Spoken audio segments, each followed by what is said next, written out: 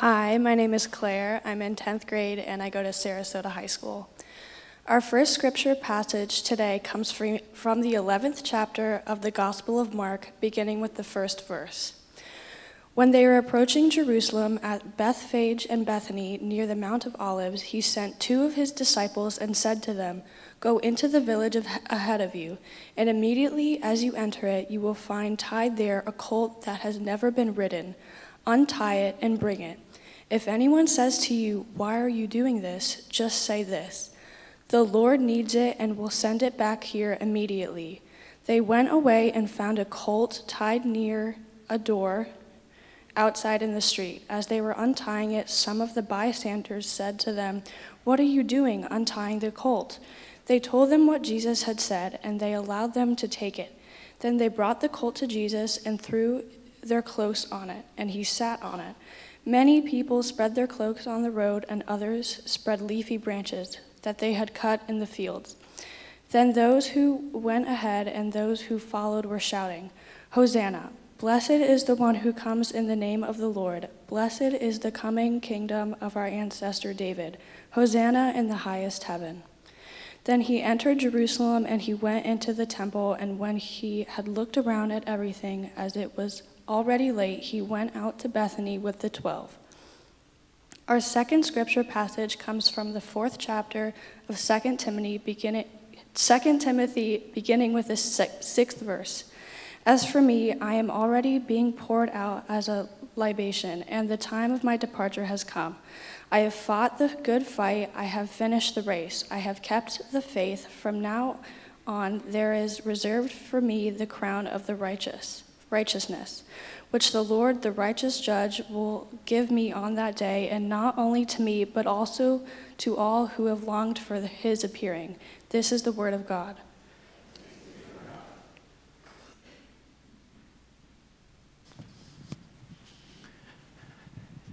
Thanks, Claire.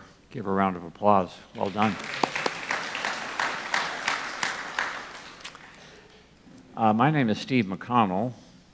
It's been a month since I've been here, but they've had a vote. It was close and invited me back. So I'm grateful to be with you this morning. Let's pray.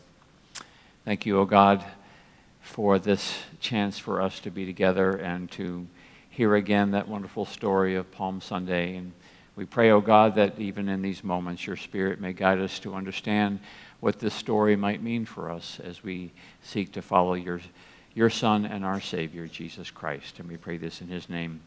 Amen. Mark Trotter tells the story of a woman named Georgine Johnson who lived outside of Cleveland, Ohio. Georgine had turned 42 and was not happy about it. So she decided she didn't want to look like a 42-year-old anymore and got in her mind to take up running. So she began running, and she began running a little bit, and then a little bit more, and a little bit more. She got up to 2 miles, 3 miles, 4 miles a day, and started feeling better about herself and less like a 42-year-old. And then she decided to give herself a little challenge and enter herself into a race. She thought she might begin with a 10K, a 10-kilometer race, about 6 miles. The race was being held somewhere in the Cleveland area, so she got there on the morning of the race. Lots of folks all gathered and milling around, and she heard on the speaker the announcement for the runners to assemble at the starting line. Georgine took her place at the starting line. The gun went off, and Georgine, with a mass of runners, was off and running her very first race. She had seen the outline of the course before the race, and it was one of those races where the runners just basically ran out 3 miles, turned around, and ran back 3 miles. But Georgine noticed that when they got to mile 4, they had not yet turned back. And it didn't appear that they were going to anytime soon. And when they got to mile 7, Georgine knew that something was wrong.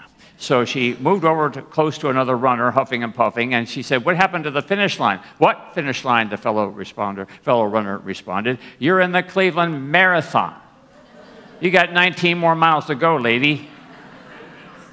Turns out her 10K race was scheduled a half hour after the start of the marathon. So Georgine Johnson decided, well, why not just keep running? This is not the race I entered, but this is the race I'm in. And she ran, and she ran, and she ran, and she finished. How could you finish this race for which you did not train, the newspapers asked. Georgine said that she started taking it just 1 mile at a time, and then a half mile at a time, and then a quarter mile at a time, and then a few yards at a time, and then finally 1 step at a time.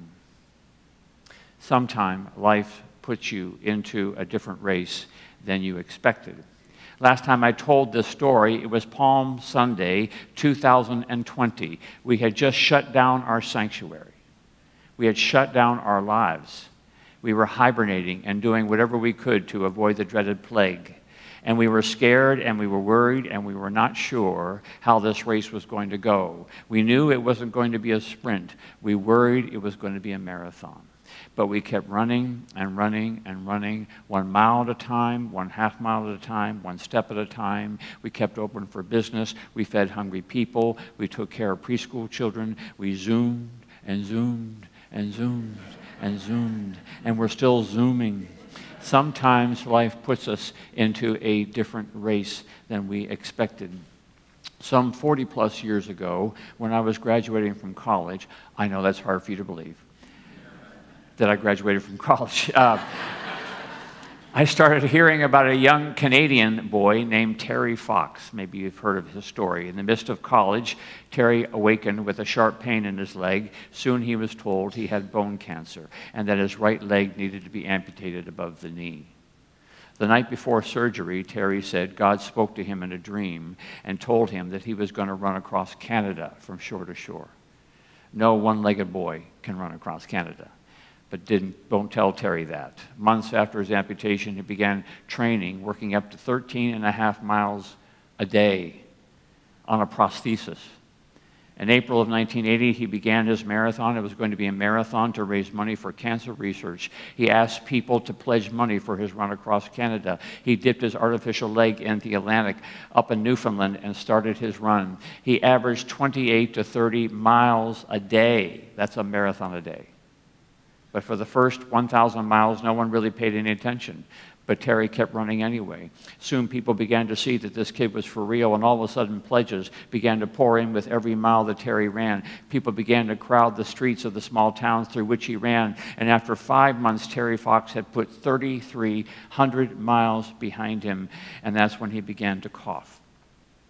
And that's when he started to feel weak. And that's when they learned that the cancer had gone to his lungs. And this time they couldn't stop it. But they couldn't stop the pledges. They couldn't stop the pledges. Terry had stopped running, but they couldn't stop people giving money. The pledges kept coming and coming, and months later Terry Fox died, but not without first raising $22 million for cancer research. And the race continued. Today the Terry Fox Foundation has raised over $900 million for cancer research. Sometimes life puts us into a different race than we first expected.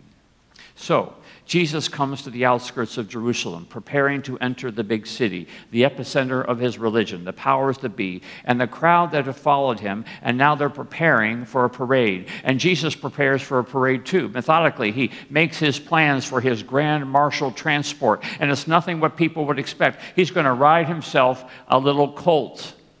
A conquering general would mount a white stallion.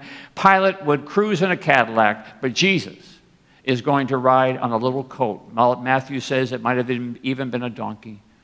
And it all happens almost before anyone knows what's really going on. And all they know is that Jesus is the teacher, Jesus is the healer, Jesus is the feeder of 5,000, Jesus is the one who raises people from the dead, Jesus is riding his little donkey. And why not just join the parade?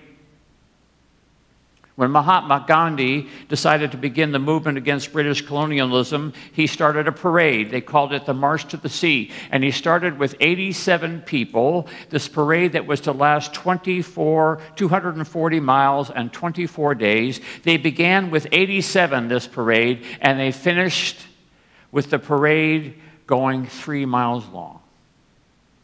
No people counters with Jesus' parade, though, but a lot joined in, and they laid down their coats, and they waved their palms, and they yelled their hosannas, and they said a new king was coming to town. A new king, a humble king, a healing king, a feeding king, a teaching king. A new sheriff was coming to town, but this sheriff doesn't lock people up. This sheriff lets people go.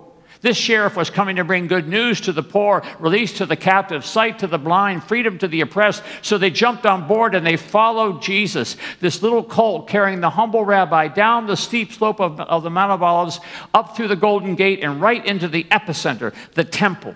And depending on who you were, it was either a beautiful thing or it was an ugly thing. It was either a long-awaited ovation for the humble rabbi, or it was a bunch of hooligans stirring up trouble. And it's bound to happen when you're nominating a new king. It's bound to happen when you march to the sea. It's bound to happen when a new regime is being proposed. Not everybody's going to like it. And so they met in their huddles, and they decided they had too much to lose. And they brought charges, and they brought handcuffs, and they brought whips, and they brought him up to the place of the skull, and they brought spikes and mallets, and they hoisted him up on a cross, and they insulted him, and they watched him die. And now, all of a sudden, the disciples realized that they were now in a very different race than the one they started. Palm Sunday was supposed to be a little parade, you know, a little sprint down the hill, 10K at most. But the humble rabbi keeps going. He keeps going. From the cheering crowd all the way to the jeering mob. This ain't no holiday parade. This ain't no quick balloons and bunting. This here is a marathon. We are marching to Zion, Jesus says. We're making our way to the Emerald City. But along the way, there are going to be some lions and tigers and bears. It's a tricky thing about Palm Sunday. We gear up for it like a 100-yard dash. But the truth is, it's a long way to Zion. It's a long way to the sea. And the truth is, the most meaningful races are the long ones. The long obedience in the same direction, to steal the words of Nietzsche and later Eugene Peterson. It's the couple who celebrates 60 years of marriage. And they say it wasn't easy. And they say they almost quit. But life's a marathon and not a sprint. It's my junior high English teacher who woke me up to the passion of reading. And 30 years later, I decided to stop into my old junior high, and there she still is, 30 years later, still teaching To Kill a Mockingbird. Life is a marathon, not a sprint. It's Iris Sanchez up in New York City who got inspired one Thanksgiving to empty what little she had from her bank account, and bought food and took it to the nearby park to feed the homeless on a chilly Thanksgiving morning. She liked that experience so much, she saved up more and did it again. And she liked that experience so much, she saved up more and did it again. And then it wasn't just Thanksgiving, it was every week, and then every day. For years, 4 years, 40 years for Iris Sanchez out in that park. Life is a marathon, not a sprint. It's the Apostle Paul who started his race in the camp of Jewish zealots, rounding up early Christians, but then came the blinding light and the voice, and all of a sudden he's in a different race. All of a sudden it's a marathon. Years and years, beatings, imprisonments, shipwrecks, you name it. But life is not a sprint, and at the end of it all, writing from a Roman prison, Paul says, I have fought the good fight. I have finished the race. I have kept the faith. March Madness is upon us, and I have no dog in that hunt. And it makes me think of two professional basketball players named Jack Twyman and Maurice Stokes. They played back in the 1950s and 60s, both young men, high school friends from Pittsburgh. One went to play for the University of Cincinnati, and the other went to play for St. Francis. Both of them drafted to play for the Rochester Royals, which later became the Cincinnati Royals. And both men, one white, one black, were premier players in the league in many categories. But 3 years into it, Maurice Stokes took a bad fall on his head, and 3 days later collapsed into the arms of his friend, Jack Twyman, and slipped into a coma. A victim of post-traumatic encephalopathy, which rendered him a paraplegic for life. But back then, professional basketball didn't have insurance. It didn't have disability insurance. And so Maurice Stokes was left alone to fend for his own treatment. Not true, because he had Jack Twyman. And Jack Twyman was his friend. And Jack Twyman was in it for the marathon. So Jack Twyman visited Maurice every day that he possibly could. He invited Maurice over to his house every Sunday afternoon for dinner. He made sure that Maurice had the best medical care. He organized an exhibition basketball game of all the finest players in the league to come together and to raise money for the care of their friend Maurice Stokes. And they all came. The community of players came. Wilt Chamberlain flew overnight from Paris just to be there. And they came together every year for Maurice Stokes. And they raised money, and they made sure that his medical needs were taken care of for the next 10 years, when finally Maurice suffered a heart attack and died. But even then, Jack Twyman wasn't done with his friend, because Jack Twyman knew that between the two of them, the better player was Maurice. And so it wasn't enough for Jack to get inducted into the Hall of Fame back in 1982. Oh no, he was going to make sure that his best friend got into the fame too. So at 20 years, he petitioned the league to consider the 3-year career of his friend as sufficient to be a candidate for the Hall of Fame. And he wore them down with his insistence. He wore down that league, and they finally let him in. And in 2004, they elected Maurice Stokes into the Hall of Fame, and his best buddy, Jack Twyman, got to receive the honor in his name. Sometimes life puts us into a different race than we expected, and it's usually the long ones that matter most.